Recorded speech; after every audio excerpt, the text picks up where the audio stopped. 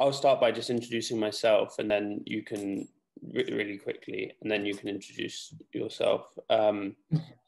So I'm studying on the master's degree in photography at the University of West England, which is what this is for, and I'm also work in the industry as a picture editor mainly, so for various magazines.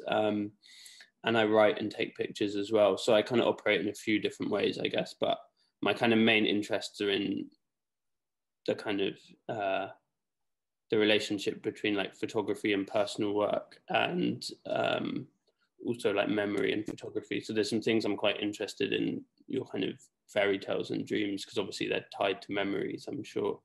But we can talk about that in a bit. But yeah, when you introduce yourself quickly. Okay. Hello.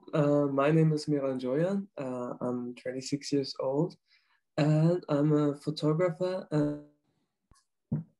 Like this is just, I don't know if you want to hear more. Yeah, I mean, we can maybe hear more in the questions and stuff as well. So okay. That's fine. Yeah, it sounded. I hope it didn't sound like stiff, like hello, like job interview.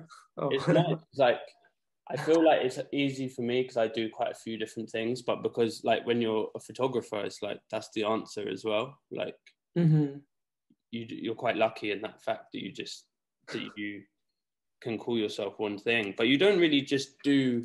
I mean, this is actually a separate question, but I was interested. You actually do quite a few different things. It seems like you direct film, music videos and stuff now as well, right? Yeah. So I never really saw myself as a photographer. So actually, I prefer to call myself an artist. Because I don't know, it just feels more. I don't know. It doesn't feel so, because I also work in different things. I do documentary movies with a production company. I do music videos. I direct them. I write them. So I don't know. I think it's photographer and director is just a thing to explain it to others the best. I think. Yeah, that's so interesting how those different parts must feed into your practice, though. Like that having, I mean, it's quite a modern way of working. I think that like, and are you studying as well? I think I saw that. Yeah. I study design, communication design, in Potsdam, a city close to Berlin. So that's a great thing about that nowadays you don't have to really choose one thing. When I was younger, I didn't know actually that this can, like, I come from a small town, so everyone's like, okay, you have to decide if you want to work at this or that, and if you want to be a photographer, how do you want to make money? So I was like, okay, if I'm gonna study design, something else, something, I can work at the company, whatever. Now, for example, I know for sure I'm never gonna work as a designer, probably, as like in a company for, I don't know, someone else. But still, I learned so much. Meanwhile, like while I study, which I can use for my personal work, or I don't know, for my work in general. So everything kind of happens spontaneous. Also, that I actually work as a photographer right now. Like it was not planned that way. That's so nice. I think that's such a nice way to think about the creative industries, actually, that like all of these different parts of it are kind of completely different, but they're really useful to each other. And that your design skills probably make you know things about image making and kind of production that other people don't necessarily know, and that kind of sets you apart. But equally, like maybe that kind of that stuff is just kind of like sideways inspiration. Maybe that, like you were mentioning there, your personal work. So maybe we could talk a little bit about how that personal works. I was interested to see you. I like on your website you just have personal and commissions. It's very straightforward. And like photographers have loads of different categories of different things, and they're quite similar, I guess, in their visual aesthetic, your personal and commissioned work. And I was wondering if that was like you purposefully try and get commissions that you just really want to shoot, or do you think it's the other way around? Yeah, when I was doing my website, I was really, I was also like, okay, how should I make, how should I call these sections? I don't know. I was like, okay, fashion, beauty. I was like, okay, I don't know. Everything felt a bit like wrong. So I just decided to have this personal and commission thing. And I don't know, like when I shoot something, when I have work, commissioned work, then I don't think necessarily different than when I do something personal. This is basically also people hire me because of this. Yeah, when I was studying, and I moved to Berlin, I met, like, I was surrounded by a lot of creative people, and especially over social media, via social media, I got introduced to so many people. I don't know, I got contacted by a lot of them, and we know, I don't know, when I was at my first semesters, I had so much time, so we just met, traveled around. I don't know, we created cool images. A lot of the models I worked with, they're artists by themselves. And yeah, then at some point I got contacted by an agency and got hired by different people. I don't know, it just like happened automatically. So I actually, for me, it was, I thought, okay, I'm gonna think about all this making money, growing up things once I'm done with my, once I graduated from college. But I was happy that when it came, I was like, not focusing too much on it. I mean, so I didn't really have the pressure. And yeah, by the way, I'm still a student. Like, I'm working right now on my thesis. Yeah. Wow. And yeah, so I thought, okay, perfect Corona. I can't do that much. So I'm working on this, finishing it, and then I'm free. How exciting. When do you finish? Um, Hopefully in 3 months, June, I think. Yeah. Nice. Yeah. How exciting. Are you looking forward to finishing, or are you going to be sad to leave university? Both, but actually, I finished all my classes a year ago, actually. So I could have just write my thesis and I would be done like a year ago. So right now it feels more like a heavy weight on my shoulders. Yeah, but and all my friends, they're also like slowly graduating. So I feel it's the perfect time to just start a new chapter and You're ready to move on. focus more on other things. What I mean, hearing you talk about your friends, and when you're talking about working with models who are also artists and stuff, who I assume are probably your friends too, has that kind of collaboration always been kind of integral to your work? Yeah, now that you say that, yes, I really never thought about it that much, to be honest. But yeah, like my work, I don't know. When I started photography, I was very very young. I think 13 or something. It was before Facebook, MySpace. There was other websites, social media, more local ones, and I was doing. I don't know. Today you would call it e-boy. I don't know. But I was something like this. So and this is when I tried to do really nice images, and slowly I lost interest in photographing myself. So I was photographing my sister, then my little brother, and but I didn't really have really a social circle, like a lot of friends in my hometown. And I was watching a lot of movies, video games, you know, all adventurous things when a group of friends doing crazy stuff together, or I don't know, have to defeat the enemy, whatever. And so I think once I had it when I was in Berlin, it really shaped my work. For example, one of my muses with whom I was working a lot, she was living with me for 3 years, and we did a lot. We did music videos together. We did campaigns together.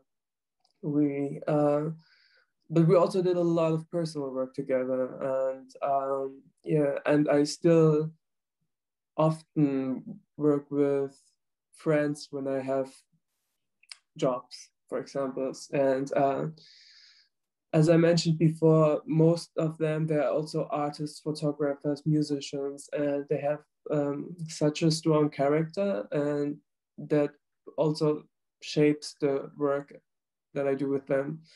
So like the people I work with, they're not just the model. Yeah, they're muses, I would say. Yeah, and really friends. Like a lot of my personal work is also very intimate, and I don't know. I don't think that that I could do a lot of those images, for example, with strangers or people I met the first time. You know, they need to trust me, they need to know me, and I need to know them as well. So yeah. I'm really interested into how that kind of, because it seems like these are really intimate moments, but they also seem quite staged as well sometimes. Like there's kind of high production values in your pictures, let's say, or like there seems to be some element of lighting maybe, or maybe it's done in post, I'm not sure. I'm kind of interested in that process of like making things look so natural when perhaps they're I not. mean, I realized that a lot of the images that the people enjoy looking at the most, when I think about how I took them or how it happened, it was really um, random moments. When there was one moment when one of my flatmates um, was crying in the kitchen, and you know she would we back then I was living with two girls. They were both models, working as models, and I was a student more in the beginning of my studies, and we all were struggling with different things. You know, they were like, "Oh, I need jobs." I was like, "Oh, I want to finish with college." We were all like, I don't know, it was more like teen vibes. We've been, I don't know, we all been very sassy together when we were, I don't know, and we cried a lot actually when we were together. We were like, oh, I don't know, a lot of shit happened to us, and we were really close. We did everything together, going to the grocery store, whatever. So there were literally no boundaries between us anymore.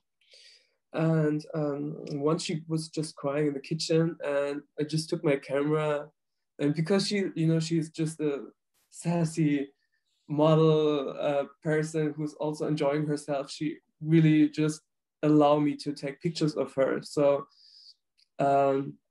yeah, most of the people I'm friends with, I work with, they're also performers somehow. So everything anyways, maybe this is the reason why things seems to be staged so often when but also I plan things as well.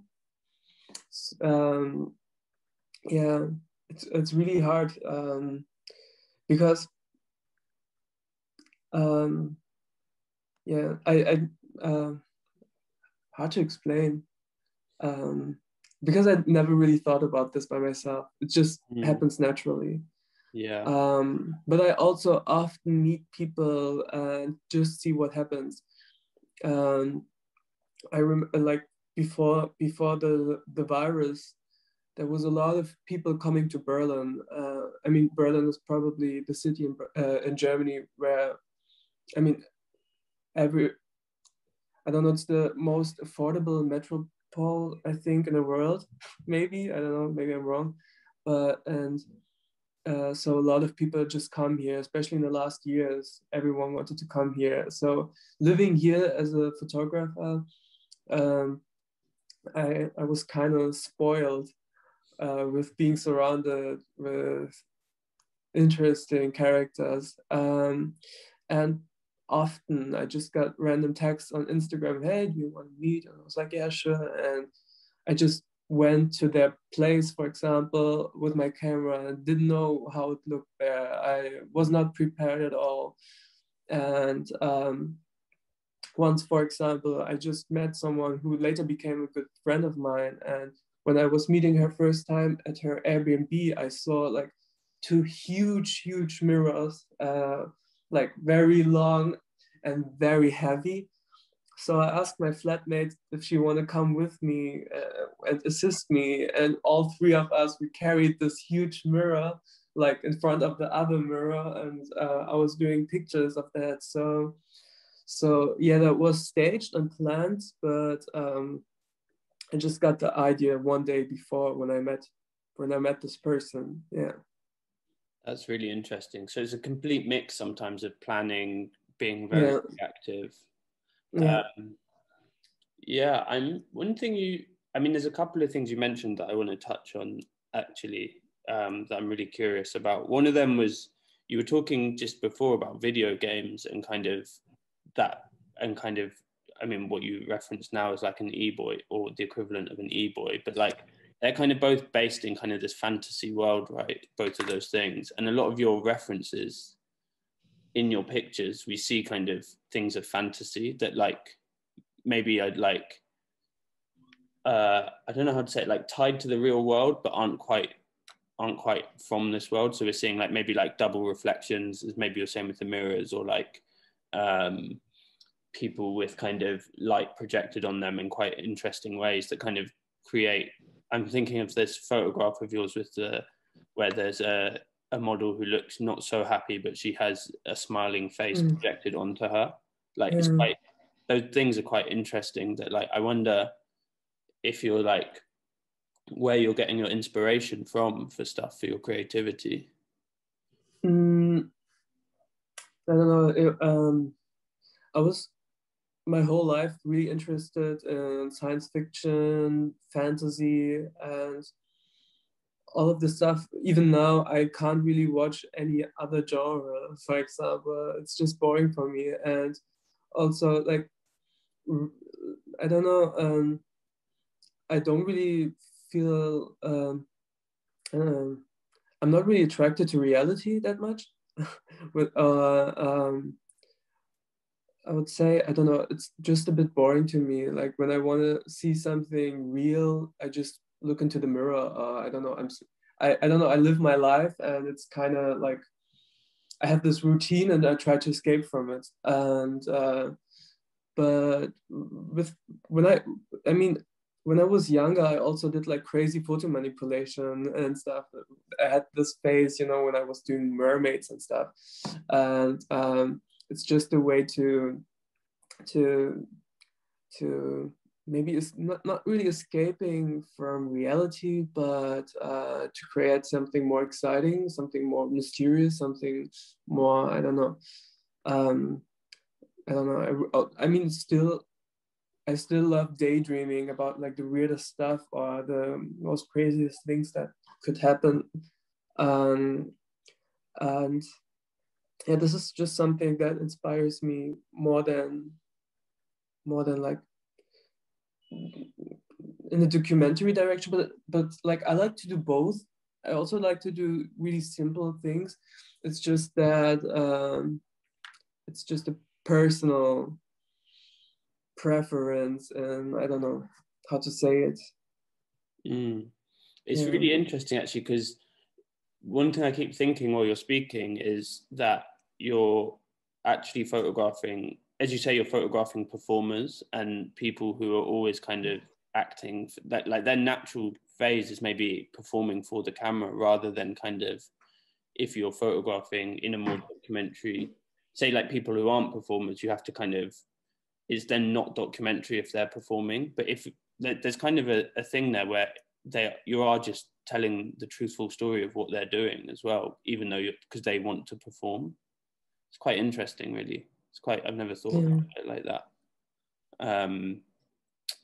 Maybe you could talk just a little bit about social media and what that effect's had, but also maybe on the effect that it's having now, because I assume it's maybe more difficult for you to make work at the moment, or are you finding it quite easy? You mean personal work or like? Yeah, like if you're like, I mean, you were saying before people were coming in and out of Berlin all the time, you're meeting people, you're there like getting in contact with you. I'm sure Germany's been in various states of lockdown over the past year. So things have surely, I'm wondering how that's changed your kind of working. If it has, maybe it hasn't.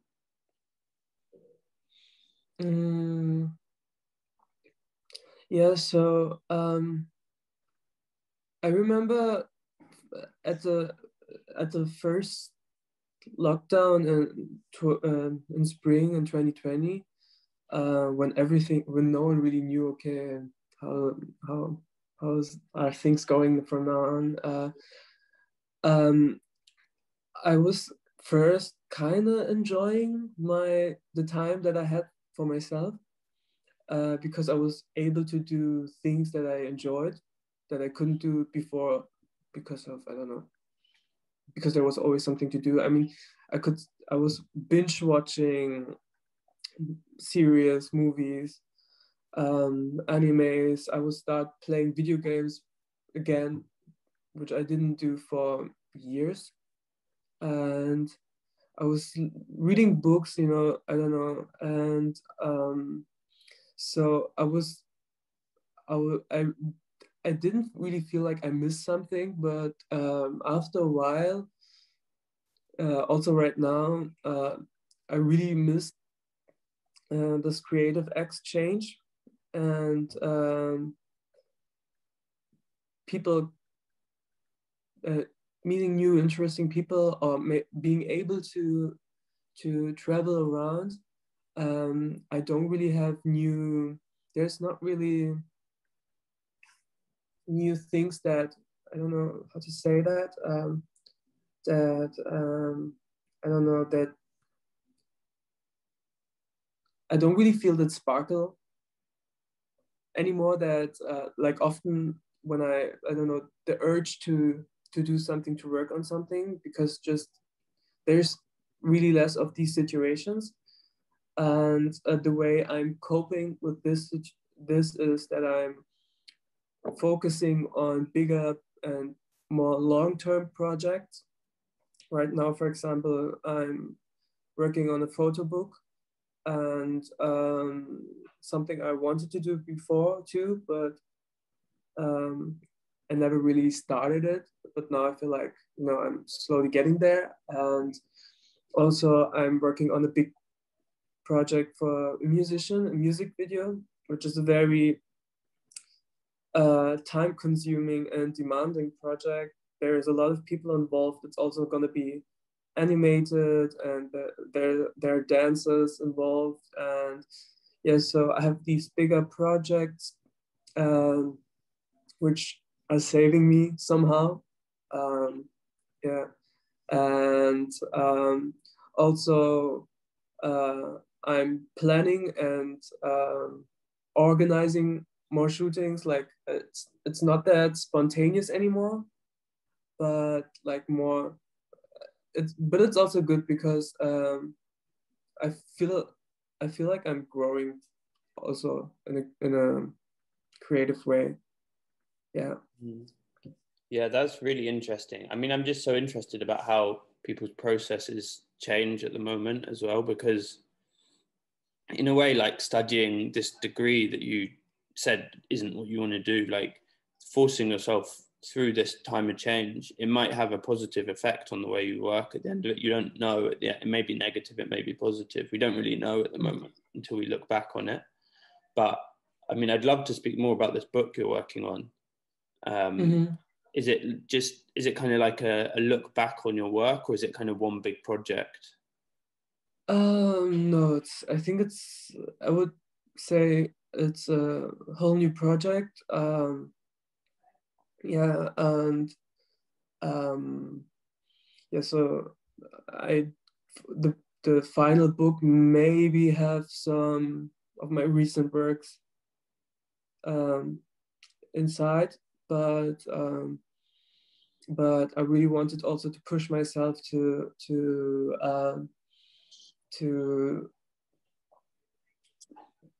create the concept, to realize the concept that I haven't have stuck in my head for so long, but never had the patience, or the not the patience, the energy to do, or I don't know, and to work with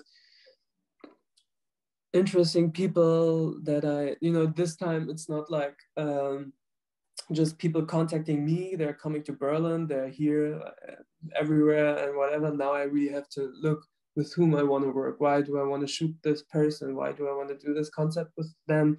And so it's harder for me, but it's also fun, and a new experience.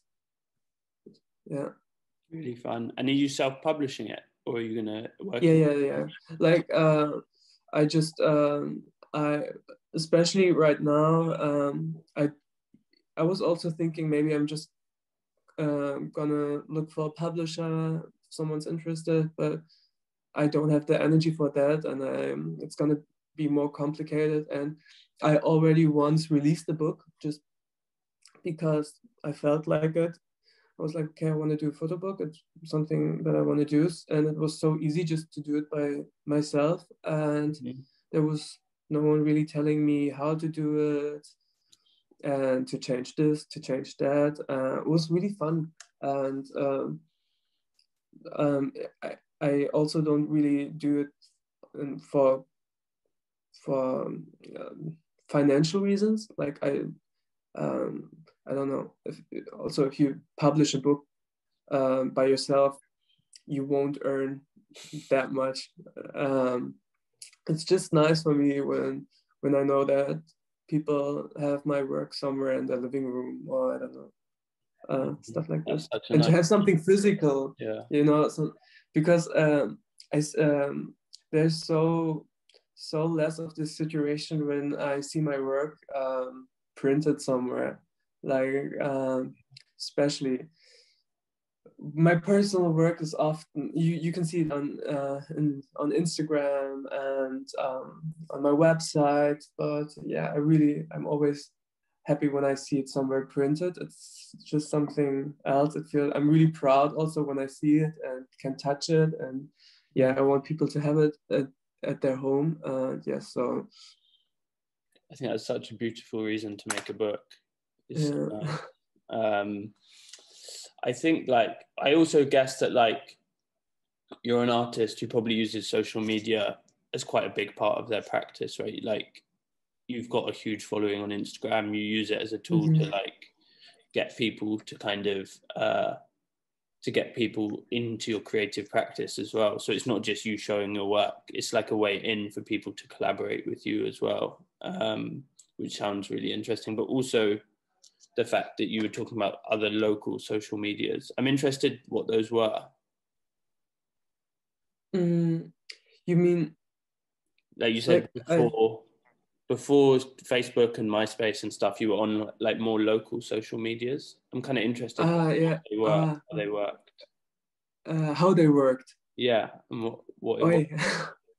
So it was kind of like Facebook somehow. You had a profile, and you had like I don't know how to say, guest book. So like, and it was kind of prestigious if people text, like if you have a lot of people texting in this book. So basically it was just a page with, so you could click on other people's book and you see the messages, like texts and gifs and images other people were putting there. And I don't know, it was, looking back, it was the cringiest thing ever, because it was like, hey, XXXX, I miss you so much, my angel, XXX, and heart, la la la. I don't know, like stuff like this, you know, or like last, I don't know, like stupid insiders, and then usually a picture with something. And there was a time when I was like, when people were spreading also images of me with, like, they took some images that I made, put it like glitter text on it, and they were sending it in other people's guest book. Yeah, it was really, actually it was fun. But you also, if you had a friend, you could also click on the friends that other people have, and you could write a text. So people could, there was the friends list, and you could write a small text about your friend. And also you had a gallery where you could, there was no likes or something, but you can comment.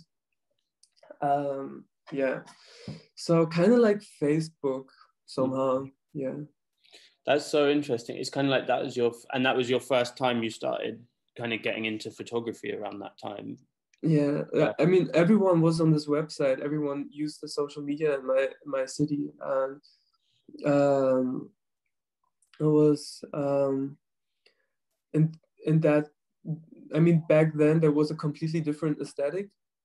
I don't know, and it was also when I don't know, I changed a lot in this time. You know, I was in puberty, yeah, and so um, so I was a bit more, I don't know, yeah. And then there were, I don't know, I just took a small shitty camera, and I took just pictures of myself, you know, with, I understood after a while how lighting works. Like, how do I look the best? You know, how do I have to move my face to look the best? Which, what angle, what clothes look the best combined with each other? What backgrounds look nice? So yeah, this lasted just like 1-2 years, and then I was like, oh god, no, I really felt cringy. But yeah, I asked my father if he can get me a proper camera, like, and my mother and my father, they, I don't know, like once I was, I don't know, 14, 15, I don't know, they got me like a Canon, what was it, 500D, and that was for me a game changer. And yeah, and then I started shooting other people, and I created a blog. You know, there was, in this time there was a lot of things. You know, MySpace popped up and disappeared right after Facebook, and it took me really long actually to get to Instagram. Like, okay, what means really long? I think it was 2014, 15, which was still a bit late for, I, I think. I didn't really understood how this app works. Mm-hmm. And I don't know, I didn't really expect to get a big following. And yeah, it came very, it, it happened really randomly, kind of. Not randomly, but, you know. You weren't trying to get it. No, I mean, at the beginning, of course, I was using hashtags, but it was never like, I never really felt pressure. I also didn't really expect something from it. Mm-hmm. But yeah, I think for me it worked probably because a lot of, I don't know, maybe because of because my work is how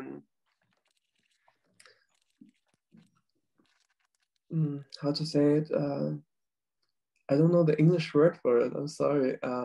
Like a lot of people can relate, it's not people can relate to it, you know.